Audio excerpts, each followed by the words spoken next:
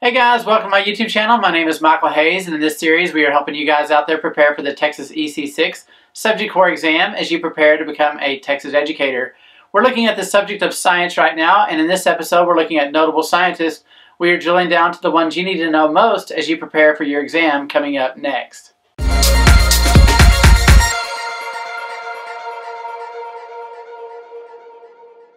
Okay, if this is the first video you've seen in this series and you would like to check out my past or future episodes, you can click on this card right here. It will take you to my playlist. That playlist will actually have all the episodes in the order they were taught and by topic, so you can drill down and really get to what you need for your exam and preparing. If you cannot see the card that I pointed to because your browser doesn't show it, you can check the description below. I will have it linked there as well. And I will also have a link to the Big Yellow Book. The Big Yellow Book is a great resource for teachers or for future teachers preparing for the TExES exam, and then I will have additional resources in the description. So please check that out in the description. Now, I want to give a shout out to some people that have encouraged me along the way, or they've been commenting on past episodes. And so I want to first shout out to Ben Harold. Ben is a guy I actually work with. He's one of our aides at our school where I work. And man, he really encourages me. He was the first one to comment on one of my videos. He is working to get his teacher certification. And so thanks, Ben, for watching. Hopefully you're watching this episode too, where you know, I'm just kind of praising you for your encouragement. For some others out there, Joanna Hernandez, thank you for watching. I know that you were taking your test soon. I don't know if you've taken it yet or not, but I really support you. I thank you for watching. Thanks for commenting. And I wish I would have started this series earlier to help you out. But hopefully what you've seen so far has been a help to you. Also to Ruben Meza and Eddie Torres, thank you for commenting on my videos. It really encourages me as a YouTuber. You know, it's kind of hard when you don't see likes or subscribers coming off your videos, and you just kind of wonder if your efforts are in vain. So, you know, comments help me to keep going. So if you have not commented before and you're watching and these are helping, please make a comment below. Positive comments are great, but if you have something that I can increase or better these videos, please let me know. I would really appreciate that. Don't forget to give a thumbs up and don't forget to subscribe. So we're going to start with 5 minutes on the clock. I don't know that I'm going to make it in 5 minutes. This is actually about our third or fourth take on this, and I keep going past. So I'm going to go ahead and put 5 minutes up so we can kind of keep an eye on it. But I will probably go longer in this video, just kind of give you a heads up, because I would like to wrap all these scientists up in one video, okay? So we'll go ahead and start with 5 minutes. We'll see how we do. Okay, the first guy I want to talk about is Charles Darwin. Now, Charles Darwin, I'm not a big fan, but you know what? That's my own personal belief system that kind of gets in the way of things, I guess, when it comes to him. But he lived in 1808 from 1909. He is an English scientist that was a naturalist, and he was an environmentalist and so on. And so he went to the Galapagos Islands to check out species of animals that were living in the area because it was isolated from other land masses. And he started noticing that the finch population, they were a type of bird that still lives today, that there's 15 different species on the island, that he you know, came to the idea that those species of finches must have evolved from an original finch, and that their beak shapes were primarily the big difference so that they could ascertain different food sources. And so his whole idea was that animals compete for the same resources, and those that are more fit to survive will outlive the others and be able to pass on their traits to create stronger species in the future. I don't disagree with that. That's called natural selection. Where I have a problem with is cross-species evolution. But, you know, again, personal beliefs, you may have a different belief, and you know what, that's good too. But he came up with the origin of species in 1859 that kind of broke away from the idea of God created all life on this planet. And so anyway, that is Charles Darwin, a big guy you need to know about. Next guy we're going to talk about is Gregor Mendel. He was a monk that lived from 1822 to 1844. And he, as most monks, they are pretty much quiet to themselves. They find a hobby they're interested in. And his was agriculture. He liked growing pea plants. And pea plants was a really great species because it has very few traits that it passes on to its offspring. And so in the process of him growing these plants, he started seeing these different traits being passed on, whether it was flower color or seed shape or size of plant or number of leaves and so on. So he started keeping records, and he started realizing he could predict basically what types of plants would come from the parents. And so he was credited with being the father of genetics. Now, still on the scene in the early 1900s after him came a guy named Reginald Punnett. He was an English scientist that took Gregor's work to the next level. He came up with the Punnett square that allowed us to predict the probability of traits being passed from parent to offspring, whether that's animals or plants. Doesn't really matter. It works great. And he came up with basically genotypes, phenotypes. Phenotypes is what the physical characteristics look like. The genotype is what's in the genes that allows that to go and be seen in the phenotype.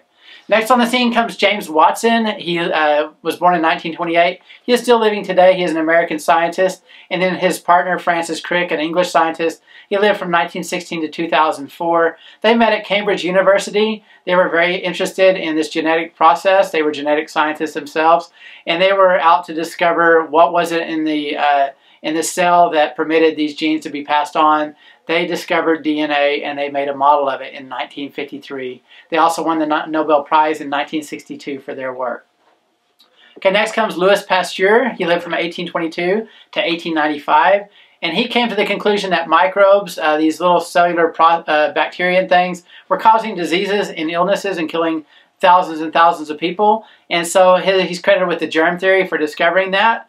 He's also the one that came up with pasteurization, named after himself. I think the name came later after he died. But it's the process of heating wine or milk and other substances to kill the microbes in the substances before we're consuming them. He also, during his time, the silkworm population was dying because of a certain bacteria in their populations, and he was able to discover that as well and curb the bacteria infections of those silkworms.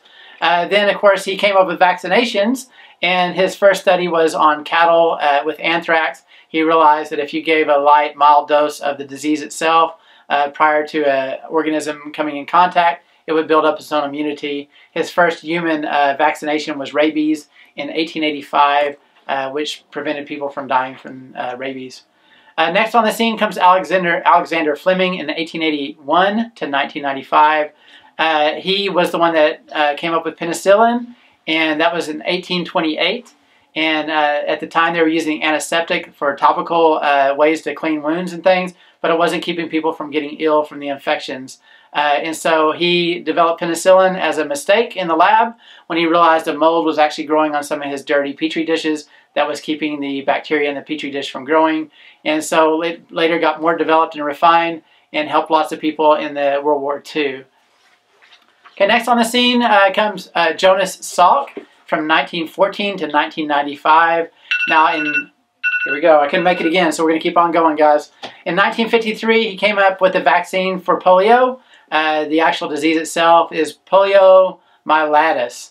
And prior to his discovery of the polio vaccine, hundreds of thousands of cases were seen every single year all across the world. And in 2017, only 22 cases were identified of polio, which were mutations of the original strain. Now, all developed countries today are basically, they've wiped out the polio, and we only see it in small amounts in undeveloped countries. Now, in 1867 and 1934, Marie Curie, she was born in Poland and became a French naturalized citizen. She was the first woman to win the Nobel Prize, and she actually won it twice. Now, her and her husband were very involved in the discovery of radioactive material. She is credited with finding polonium and radium, and she was the one that developed radiation and discovery of X-rays. Now, she herself died at an early age of cancer due to self-exposure as she was experimenting with radiation. We later realized that overexposure to radiation was not a good thing. Then comes Edith Quimbley in 1891 to 1982. She was an American medical researcher. She is one of the founders of nuclear medicine, and she is credited with finding that radiation can actually treat and cure cancer. And she is also the one that is credited with figuring out a way to determine the amount of exposure that people should receive with radiation for diagnosing people with diseases or diagnosing people with X-rays, for protecting the workers around the X-rays as well as the patients receiving those X-rays. So Edith Quimbley is responsible for that.